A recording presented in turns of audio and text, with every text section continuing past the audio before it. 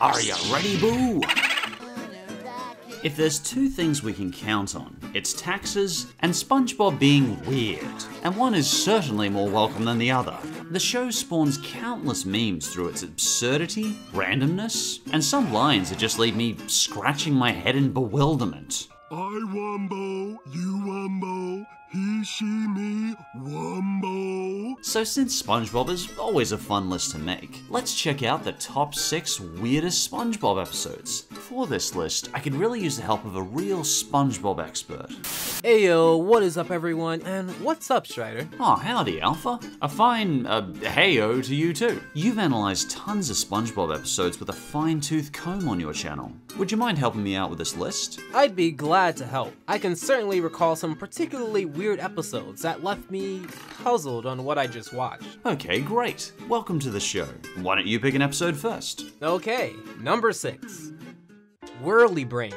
Oh, I don't see what's so weird about this episode. But watch this. Just look at what the Whirly Brains is. Get your Whirly Brain today and free your mind! Oh, okay. So, SpongeBob and Patrick discover a new toy on television that forcefully yanks out their brain and spinal cord. Whoa, Patrick! I've never seen the world from this angle before. And yet they still seem delighted to get their hands on it. No matter how happy SpongeBob and Patrick seem about it, it's hard not to feel a little squeamish as we watch their brains and spinal cords dangling outside of their open skulls, or being tossed around and stretched like dog chow. The whole thing doesn't even remotely make anatomical sense. Besides, Patrick doesn't even have a brain. He's a starfish. Mind you, I suppose SpongeBob isn't exactly a show that prides itself on being a realistic representation of the biology of ocean creatures. The only one who seems to have the same weirded out reaction as the audience seems to be Squidward, who is understandably terrified. Aliens from Mars! It's an invasion! It even leads to them slowly beginning to lose their minds. Only the dismal abyss of black nothingness. Which makes sense, because they literally lose their minds. Whirly Brains more than fits the category of squeamish, bizarre, and overall just a weird episode. Phew! I'll never be a no-brainer again. Ah! And for number 5, Salsa Imbecilis. Picture all the citizens of Bikini Bottom for a second. Now bring the IQ of every single one of them down to Patrick's level, to the point where they're literally wearing pants on their heads, riding upside down skateboards, considering lottery tickets a good investment, and, well, just acting pin-headed to a scale of biblical city-destroying proportions. In fact, a good chunk of this episode is just watching Sandy marvel at the sheer stupidity occurring around her. These big Krabby Patties. That's mud? Plankton has the brilliant idea to make a chow that gives everyone the intellectual capacity of Patrick. The only citizen who doesn't become weirdly out of character is Patrick, because the serum was based on his cheese stick IQ. So Sandy and Karen work together to try and cure the town of their head-slammingly stupefied state. But at first, the best idea they can come up with is feeding them nuts? For arguably two of the smartest characters in the show, it's a pretty silly idea. But their ideas do improve when they decide to educate them, which I guess makes sense. In fact, it actually works. The entire town graduates, and I guess everyone's back to normal. Well, that made absolutely zero sense. Yup, Salsa Umbilicus is a nonsensical oddball episode from beginning to end. And for number 4, Frankendoodle. This one breaks the fourth wall so much it might as well be a fourth window. A real-life fisherman drops his pencil, which apparently has the power to create life under the sea. When SpongeBob gets hold of this relic of Jeebus, he basically begins to play God. But things start to get even weirder when SpongeBob starts to make creepy pencil replicas of sea creatures. It's kind of creepy looking when it moves. You're right, SpongeBob. Then he makes a particularly oddball sand-like replica of himself that quickly turns into a silent, violent, inhuman monster. Well, it's kind of silent. It mainly grunts and makes strange, indistinct utterances. The evil Frankendoodle goes rampant and starts drawing its own distorted, calamitous, two-dimensional pencil world. Even when SpongeBob erases Frankendoodle, it still manages to arise out of disembodied hands, returning from the dead to assassinate the real SpongeBob.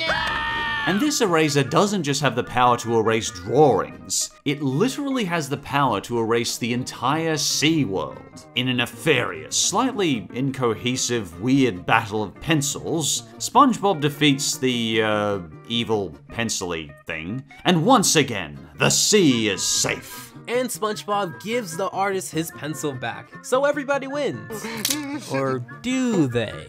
Frankendoodle is a great example from season 2 of the writers playing with the fourth wall to create a weird and kind of creepy, but creative and gripping episode. I am SpongeBob, destroyer of evil! Take it easy, it's just a drawing. And the third weirdest SpongeBob episode is SB129. This episode starts off like most SpongeBob episodes do. Squidward's enjoying some peace and quiet, which promptly gets interrupted by SpongeBob. No.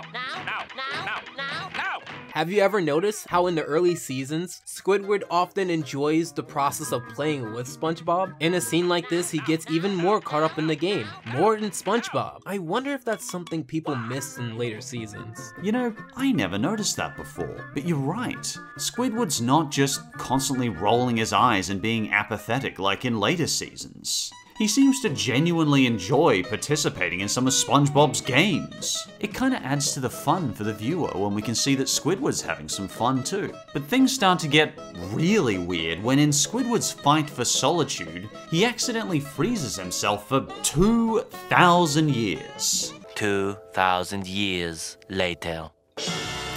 This gives us a glimpse of Bikini Bottom 2,000 years into the future, where we meet Spongetron. And don't forget Spongetron's 486 clones. Somebody say jellyfishy? Leading Squidward to promptly land in a time machine and be thrown into prehistoric past. Now I can finally be alone with my clarinet. Still unable to get solitude because he has to deal with prehistoric SpongeBob. But then it flips the weird bar into overdrive, as we see, well, what would you even call this, Strider? I'm not quite sure, Alpha. It's like a perplexing hallucinogenic string of consciousness. All we know is that this is the result of Squidward's time machine malfunctioning. Ah, the end of the universe, maybe? Yeah, the end of the universe. I think that's the closest guess we're gonna get. In this world of nothingness, we watch Squidward go mad with terror as he realizes he'll be alone in this void for all eternity. He does get home in the end, but this was still a very strange, mystifying trip for Squidward and the viewers. And the second weirdest SpongeBob episode is Spongehenge. Have you ever had one of those days, you know, where you get a jellyfish stuck in your brain and all the jellyfish in the sea start stalking you to the point where you get stuck in a cave and get so desperate that you carve people out of rocks? No, I don't think I can say that I have. Oh, well, SpongeBob has a day, or many days like this apparently. We discover that during windstorms, SpongeBob's holes create music that attracts jellyfish, leading to him becoming sort of a jellyfish piper. Stop it, please stop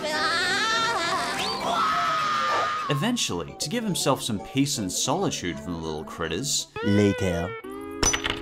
he carves out many huge stone obelisks in his image, creating music that apparently goes on for thousands of years. Our buddy SpongeBob tries to go back to Bikini Bottom, but realizes he's been gone for what looks like half a century. And the last scene we get of him is him collapsing in despair in front of the Krusty Krab. Interestingly, this episode points out that SpongeBob may actually be a genius artisan. I mean, his obelisks are so perfectly crafted that they bring perfect music to the jellyfish for millennia. It's a shame he's never tried being an architect instead of a fry cook. It'd probably pay a lot better than Mr. Krabs pays him. This episode remains famous for being one of the most far-out, bewildering episodes in all of SpongeBob. And before we get to number 1, just some quick honorable mentions. Fungus Among Us. This episode isn't so much watching SpongeBob spread shenanigans as it is watching SpongeBob spread fungus and disease all over town. I personally found it mainly just gross and not really weird. Face Freeze. This episode is weird, but mostly because of the weird faces. Overall, it's just a good old-fashioned cautionary kid's tale and silly faces. Anyway, on to number 1. And the number 1 weirdest SpongeBob episode is Squidward in Clarinet Land. Where clarinets can live without persecution.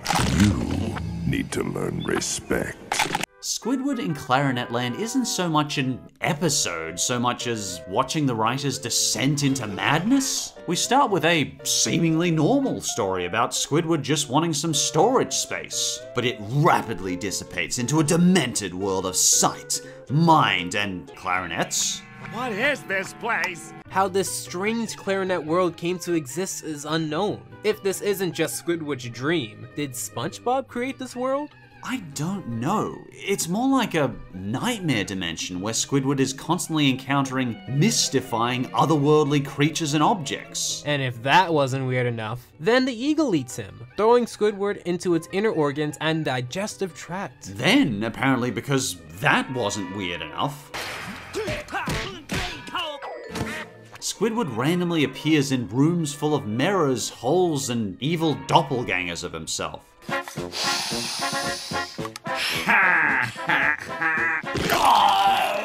Then the episode just abandons all attempt at coherence and goes into complete off-the-wall mind screw territory. Squidward just begins jumping randomly through clarinet-inspired hallucinations, pinballs, and giant vacuums in his desperate attempt to escape this nightmare dimension. Then apparently, SpongeBob and Squidward grow giant and go into orbit? Does that make sense? We are truly in zero-sense territory, my friend. I fear us attempting to make sense of this may leave us both in a state of madness. Finally, Squidward appears back in his locker, making us question, was any of that real? Maybe it was a hallucination caused by a gas leak in the Krusty Krab. Yeah, a gas leak is certainly a plausible theory. It could have even just been that Squidward was simply tired and fell asleep in his locker. Maybe Squidward dreams about these clarinet-inspired drug trips regularly. Either way, Squidward in Clarinet Land certainly remains the weirdest, most twisted, nonsensical SpongeBob episode I've ever seen. Do you know the horror I've endured? Let's see how you like it! But the nice part is, as well as that absurdity we've come to expect from SpongeBob, we can also expect each episode to be packed with that inherent creativity, color, and good cheer to them, that honestly just wraps the entire SpongeBob series like a warm picnic blanket. And for that reason, SpongeBob will probably remain one of my favorite cartoon series, as long as Nickelodeon can keep it running. And if you think we missed a particularly weird episode, feel free to leave your thoughts in the comments. And as always, thanks for watching, and I'll see you next time.